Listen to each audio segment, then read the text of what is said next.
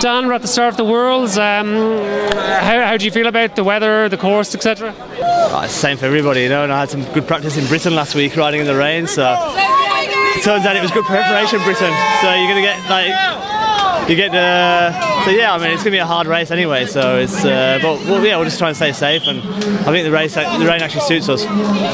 You had a disruptive preparation, crashed out of the Vuelta, did the Tour of Britain instead. Do you feel that's brought your form to where it should be? I don't really know, to be honest. I mean, we'll see. I wasn't feeling great at Britain, but we'll see.